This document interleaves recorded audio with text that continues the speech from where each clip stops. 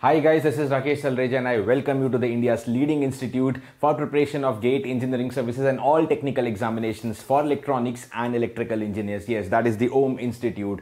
So guys, throughout my journey, throughout my teaching experience, I felt that there are a lot of students dedicatedly preparing for the GATE examination, okay, but actually they're not really clear about the pattern. Okay, that means you're just preparing maybe because others are preparing, but you're not even clear about your vision, okay, how much you have to target, because unless and until you know what the pattern is, you cannot make the strategy. So you don't have a strategy, you're just working hard, okay, and any competitive examination is a combination of hard work at the same time smart work. So you need to incorporate those strategies, and you cannot incorporate any strategy if you're not clear. So I personally felt that a lot of students just preparing but still not clear what are the different variety of questions. Okay, what about the negative marking scheme, which question may have negative, may not have negative. So that's why I thought of making this video for you, where I'll just talk about the GATE exam pattern. So anyways, we keep conducting other technical and other guidance based session, but this is purely on the exam pattern of GATE, and one similar video we can plan for engineering services as well. So let's get started guys quickly, okay, about the GATE exam pattern, so that you get complete information about the GATE exam pattern in this one single video. Okay, let me first brief out some important features, okay, one by one. With respect to the GATE examination, that yes, it's a computer based examination now, online. It's not now, it's since 2014 around. Okay, it's conducted at select centers in different cities of a country. Okay, the total duration of the examination is 3 hours. Okay, and the total weightage is 100 marks. Okay, and out of that 100 marks, there will be total 65 questions. 30 will be for 1 mark, 35 will be for 2 marks. That is how 100 marks is made. We'll have a more breakage of what is the weightage of technical and non-technical out of the 65 questions. There will be 3 variety of questions. I will explain you that also. MCQ, multiple choice question, NAT, numerical answer type question, and MSQ, multiple select question. I'll give you an example and explain you all 3. Okay, and this platform, this GATE examination comes with the inbuilt virtual calculator. You cannot carry your own physical scientific calculators. There will be an inbuilt virtual calculator. Okay, so these are the silent features. Now let's talk about slightly more in detail, especially with respect to the 65 questions and their breakage. Okay, so the total weightage distribution, as I told you, it's 100 marks, but how it is distributed, it is classified. I'll put it into 3 different parts. Okay, number 1 is general aptitude, which is having a fixed weightage of 15 marks. This was introduced back in 2010.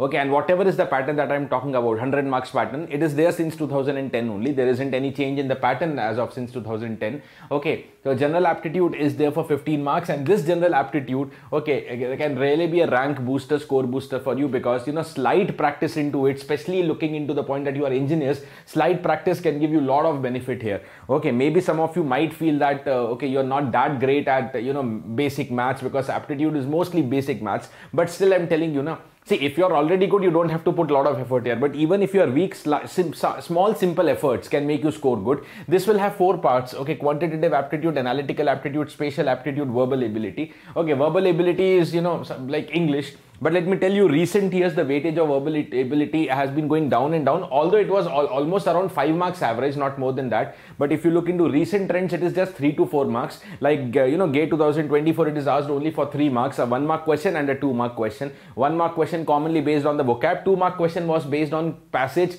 and that was a very, whatever branch I have seen, logical question.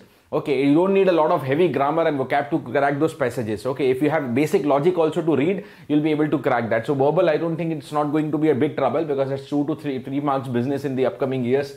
Okay, quantitative aptitude and analytical aptitude. Okay, this is what majorly questions will come up. Quantitative aptitude, as you know, it's basic maths up to the class 10. And then again, guys, what are the important topics in aptitude or other subjects? For that, we have separate videos. Okay, we will one by one talk about that. Okay, analytical aptitude is just like basic logical reasoning. Okay, simple brain puzzles, nothing more. Spatial aptitude is like non-verbal reasoning questions comprising of image, as in you have to reason based on the images given. Okay, so one question probably you expect from spatial aptitude. Okay, 1 or 2 questions, 2 questions verbal ability. Okay, so how many questions are there in the general aptitude? As I told you, it is 15 marks. Okay, so 5 questions of 1 mark and 5 questions of 2 mark. 5 into 1, 5 into 2. Total 10 questions are there in the general aptitude. Okay, out of them, I'm telling you roughly 3 questions from these 2, and remaining the 6 to 7 questions are quant and analytical aptitude only.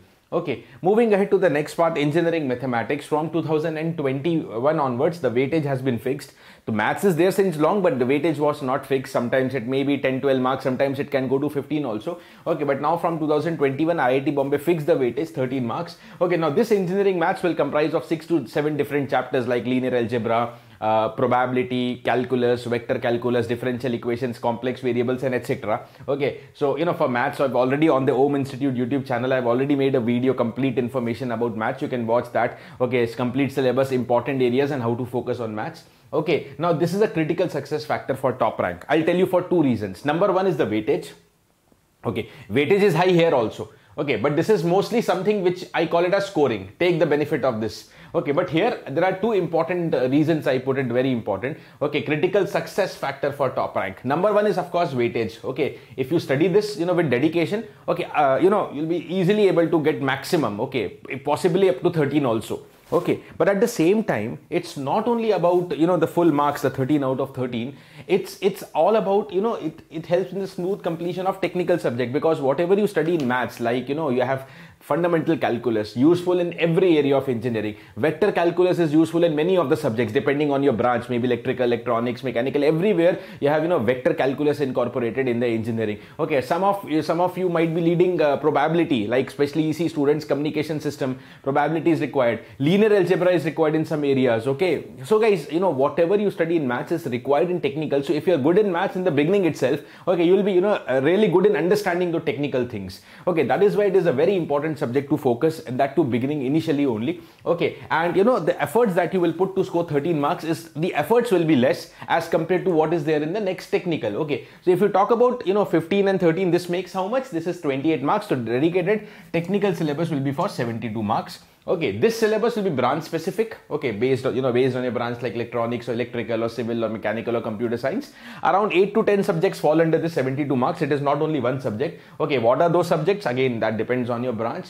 Okay, so roughly if I say 8 to 9 marks is the weightage for most of the subjects. Again, there are some subjects which are low weightage, like 3 to 4 marks. There are some subjects which are high weightage, like 12, 13 marks also. Okay, but most of the subjects are around 8 to 9 marks. So see, what I'm trying to tell you is the effort that you need to put, okay, to complete maths, okay, to get up to 13 marks, that effort is less than what is required to complete one technical subject completely. Okay, that is having an average weightage of, let's say, 9 marks. So that is also one reason that if you focus here, you have, more marks gaining probability. Okay, but at the same time, okay, to be a ranker, you have to be technically strong. Okay, so see, these 2 are mostly rank boosters. Okay, but if you only focus here, you can never, be a ranker. Okay, so rank will be decided by this. These 2 are rank booster. This is your base. Okay, and over and above that, how much bread butter you need, you can extract from these 2 subjects. Okay.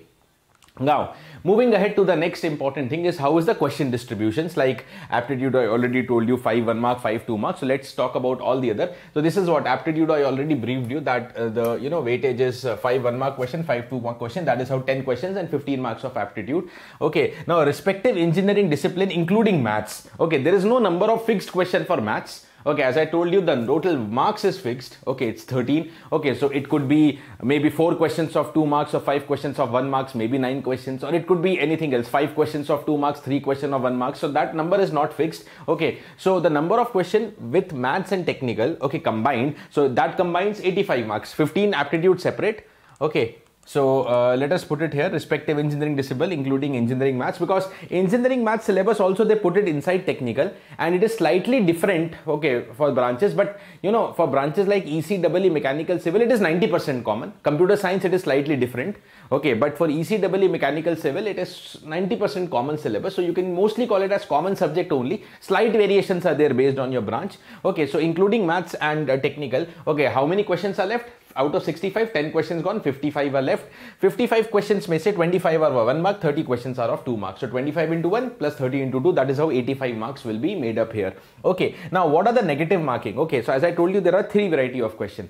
Okay, and there is negative marking only for MCQ. What is MCQ? Multiple choice question. I will give you an example of that. Okay, we have multiple choices. Multiple means 4 choices are given, out of which only 1 can be correct. Okay, so if it is a 1 mark question, 1/3 is the negative mark. If it is a 2 mark question, 2/3 is the negative mark. Means 1/3 of the total marks allocated. As simple as that. Okay, so the total questions becomes 31 mark, 35 2 marks, 65 questions for 100 marks, and the total duration is 180 minutes, 3 hours.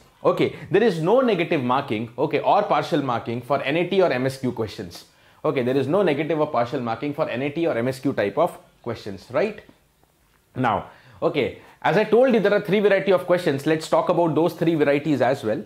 Okay, what are those 3 varieties? MCQ, NAT, and MSQ question. Okay, MCQ, as I just mentioned you. Okay, multiple choice question. 4 choices will be there, 4 options are there, but out of which only and only 1 can be correct. Have a look into this. So I have taken an official GATE question only. Okay, so there are, I see the intent here right now is not to solve question or to study anything, just to focus on, the syllabus and the exam pattern. Okay, how the weightage distribution is there. Okay, but yeah, this is what, there is a question of GATE coming up. 2 vectors are belonging to null space, and I have taken from math so that whatever your branches, it looks like a common question. Which one of the following vector also belongs to the null space? Okay, so you need to know the concept and solve, and out of these 4, only 1 will be correct. Okay, here the official correct answer is A. If you know this knowledge of null space, okay, you have studied linear algebra, you can solve it up and check whether your answer is coming out to be A. But here only 1 can be correct, not more than 1 will be correct. Okay, the next category of question, okay, let me brief you, is the NAT. That is known as the numerical answer type question. Okay, so like again I have taken a question common from maths. Okay, like the probability of occurrence of 2 independent events A and B are given to you.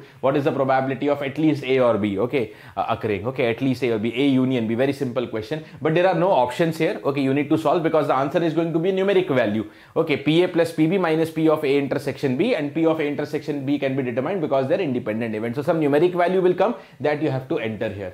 Okay, that you have to enter here. Answer was not there. Okay, so what is the answer? We can write down directly. Okay, this one is simple. Okay, just I need to give you the answer at least. So this is how much? 0.5 plus 0.8, 1.3 minus PA into PB, because they are independent. We can multiply the probability 0.4. So answer will turn out to be 0.9. Okay, right. So now let's go to the next MSQ, multiple select question. As the name says, you can select multiple choices here. That means, of course, multiple choices can be correct here. So this is a question where 1 or more, I repeat, 1 or more can be correct. It also means that in MSQ, 1 option may also be correct. Now this is something, okay, suppose you get a question, and there have been question in the GATE, okay, that MSQ question, they have mentioned it as MSQ question, but only 1 option correct. Okay, and even when the question came before GATE, I told to the students earlier also ki, MSQ they clearly see 1 or more correct.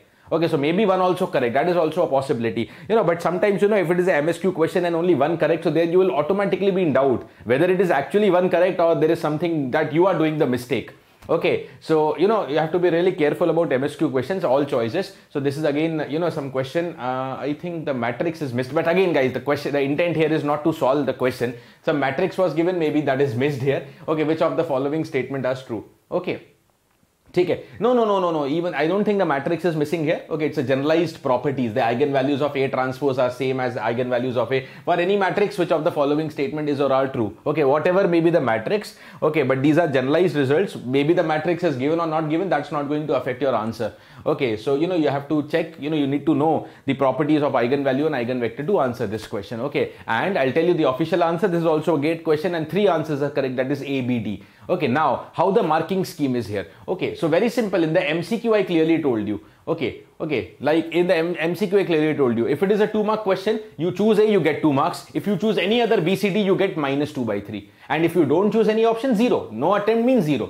If it is NAT, okay, and suppose this is 1 mark. If you write down the answer, you get 1 mark. Okay, if you don't write down, or if you do anything else, suppose you have written the answer as 0.7. Okay, so will you lose mark? No, there is no negative marking here. Okay, now NAT questions, if it is, like here it is simply 0.9. Sometimes in NAT questions, answer may be 0.922 to something like that. 0.922, and students are confused. Okay, what if they entered 0.92? Normally they will specify number of decimal places to enter. Okay, but suppose you're in doubt, what if I entered 0.92? Yeah, maybe I had some approximations and I got the answer as 0.89. That is also close to 0.9. Okay, so don't worry guys, when the answer is approximate, they will always evaluate in a range. Suppose the answer is 0.922, let me take a scenario. So for that, most likely, you know how they can check. They can say that the answer is anywhere between 0.85 to 0.95. So be assured, if it is coming up with some approximation, they will always give a range to evaluate, some comfortable range to evaluate. Okay. So you can be assured about that. You can be relaxed about that. Okay. So if you don't enter any answer within this range, okay, you don't lose marks. There is no negative marking, but any answer within the range, you get the 1 mark or 2 mark if the question is a 2 mark question. Okay. Now, like suppose this is the MSQ question. Okay. And I told you the correct answer for this is ABD. Okay. So suppose if it is a 2 mark question. Okay. You get 2 marks only if you select all ABD correct. You get the 2 marks. But suppose somebody will say, sir, I selected only AB. I selected only AB. Okay. So, 2 out of the 3 options I selected. So, will I get marks? Okay. So, now you may be expecting 2/3 of 2 mark, assuming it is a 2 mark question. So, you are expecting 4/3? No. How much you get? 0. You only get the correct marks when you enter all the options. Okay. A, B, D. Okay. Otherwise, you don't get any marks. Okay. But on the same hand, if somebody selected C, okay, totally opposite. Somebody selected C. So will he get negative mark? Will he lose marks? No, there is no negative mark also. Okay, so MSQ may very clearly I mentioned that there is no negative or there is no partial marking. Okay, no negative also, and at the same time there is no partial marking also. So that's what I told partial. If you choose 2 options correct out of 3, will you lose marks? Will you get marks? No.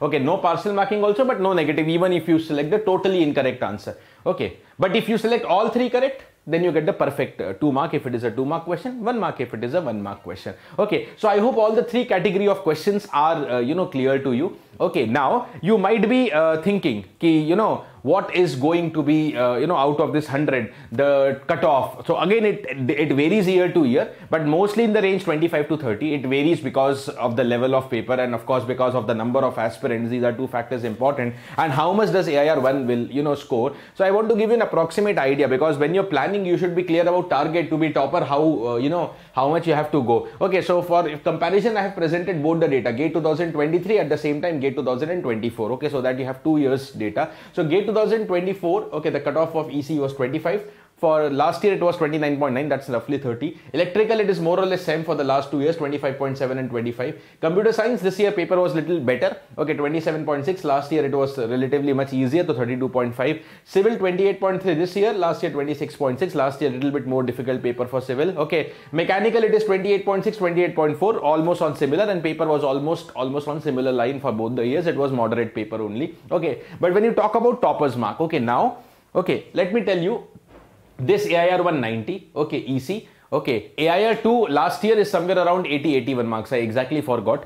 Okay, and why this is 90? Because this AIR 1 is by some faculty, of course. Okay, so this sometimes AIR 1 marks may not be the correct data for a student point of view. Like this year also EC AIR 1 84.67. Okay, this time it's not a faculty, but this is a candidate who has already prepared, appeared and topped in the GATE, some good performance in the GATE in GATE 2016 and given the GATE 2-3 times earlier. So when such aspirants reappear for some reason, maybe they need to go to MTech or what, okay, definitely the chance of going is going high, getting better marks is very high. But on the same time, GATE 2024 AIR2, Ravi Teja, one of my student, okay, he got 74.67. See the big difference. That means even, this year paper EC, this is moderate paper, moderate to decent paper. If you have touched around 75, 80, that means you're almost a topper. Maybe one rank, see, anywhere up to rank 1 to 10 is almost equal. Okay, just by luck, sometimes 1 or 2 questions going wrong can hamper your ranks. Okay, so, even if you touch 75, 80, you're in the topper zone. Same for electrical. Last year, electrical paper was very difficult. One of the most difficult in the history of electrical. 66 where the topper was closed. So, it depends year to year as well.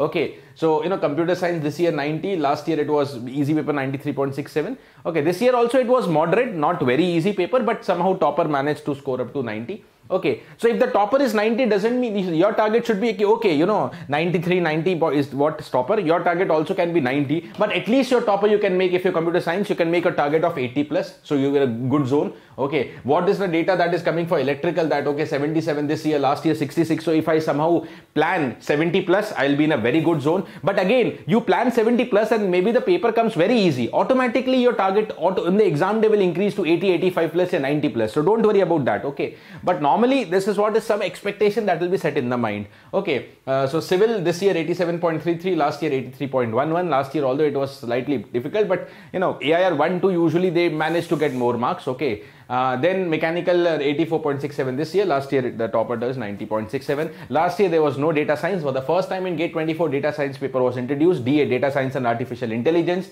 The cutoff was 37.1. Not because the paper was easy. Okay, you know, paper actually was for the first time, so it was, you know, a lot of enthusiasm, hidden facts also, how the paper will be, how much will be the weightage, so everything new, but still the weightage went high because lesser number of aspirants. Next year the number of aspirants for DA, I'm expecting it to be many more. Okay, but you know, because of less aspirants, cutoff will always be high when in a branch where the aspirants are less. Okay, AR 1 touched 90 marks here as well. Okay, now you know, there are two important tools. Okay, although I'm not going to talk in detail about virtual calculator in this session because this session was about GATE exam pattern and I have spoken about that. But I told you in the beginning, you should be aware that now you cannot carry, okay, your physical scientific calculators. Either you have this model, okay, that is the MS model, or the other one, ES model, the white one is there. Okay, so you know, you can't carry them. Okay, so you need to know what are the features you were using in this. Okay, and what are the features available in the GATE virtual calculator? Okay, to get this GATE virtual calculator, see, I'll definitely make one video on GATE virtual calculator and I'll bring it in this OHM channel also, so that you know, this is a very important tool, because if you don't practice onto it and if you directly go to exam, a lot of time will be wasted, you know, understanding its feature, and every second is important in the 180 minutes. There you can't, you know, just be, you know, going just like that. Okay, you have to value each and every second, each and every minute there. Okay, especially, you know, the functions that you can automatically see, but what are this memory features? To use it brilliantly, you should be aware about these memory features, especially memory clear, memory read, memory save, memory plus, memory minus. Okay, so you know, we'll have a dedicated video on this for those who are not aware, especially knowing what is the difference from the regular calculator and how you can incorporate into daily life. But at the same time, if you are enthusiastic and if you really want, I suggest to practice from the day one only on virtual calculator. Initially it takes time, but let it take time right now. Okay, but it should not waste any of the time in the GATE exam. Okay, that is what is important. Okay, so how to get it? Okay, you can get it in the laptop or desktop as well. Just go to the Google and type GATE virtual calculator. You will get the first link by TCS ION, because TCS is the official body conducting the GATE examination, and that is the official body who has designed the virtual calculator. So you get the authentic, exactly this calculator which is designed by TCS. So you can practice through laptop, desktop. If you are an Android mobile phone user, you can, you know, download it. Okay, there is an app available in the Google Play Store. You can directly download it, and save it. Save the application in your mobile, and whenever you're practicing within the class, when you're doing some extra questions, okay, solve using the app, or if you're in the laptop, directly that website that I'm telling, TCS, you can search. Okay, and number 3, test series. So when you are into any of the test series, okay, so automatically there, okay, in any of the good test series, you will be getting the GATE virtual calculator incorporated within the test series as a part, because the test series are also designed as per the GATE pattern. So when you're going to give and appear on any of the tests, automatically the test, you know, you will be solving on the virtual calculator inbuilt within the test series. Okay, so one more thing. Okay, now GATE exam, you can't take any rough pages also. Okay, you just have to carry your own pencil and pen. Okay, and they'll be providing you something known as scribble pad for your rough work. Okay, now again, how to use it, we'll have a separate discussions on that, but just in this video I'm adding this detail so that you should know, okay, what all is there on the GATE exam pattern and GATE exam day as well. Okay, so for solving all the questions, okay, because questions are on computer screen, but you need to solve somewhere, you'll get a scribble pad. Okay, now what are the dimensions of it? See, they don't specify any dimensions, but as per the previous students' knowledge, I can tell you what are the dimensions, and you know, how to efficiently use scribble pad. Okay, because there are limited pages.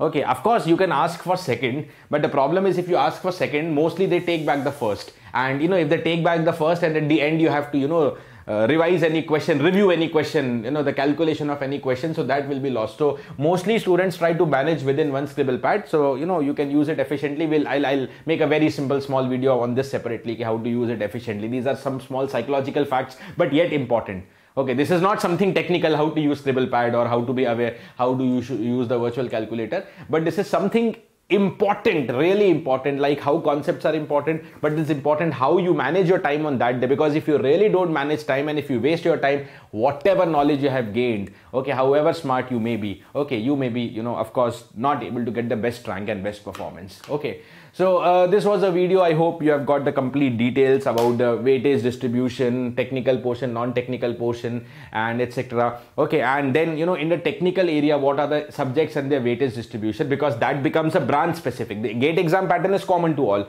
okay, but like in the technical subjects, what are the technical subjects for EC and what is their individual weightage, which subject more important, less important, what is the technical subjects for electrical or computer science, like that. Okay, we need to talk in separate videos, so I'll be bringing you separate videos around that as well. Okay, so if you enjoyed the video, do not forget to like the video, and also do not forget to subscribe our OHM Institute channel, so that any such videos coming up, okay, maybe informative videos like this, or maybe guidance sessions or technical sessions also happening, okay, you are all aware. If you're subscribed, you will be notified, and you can choose up what is important and watch those videos. Okay, if you have any further doubts, please do mention in the comment box. I'll help you, or also you can be connected with me in social media handles like Telegram or Instagram, wherever you are. Okay, this is Rakesh Sir signing off. Bye bye. Thank you. Stay safe and do take care of yourself.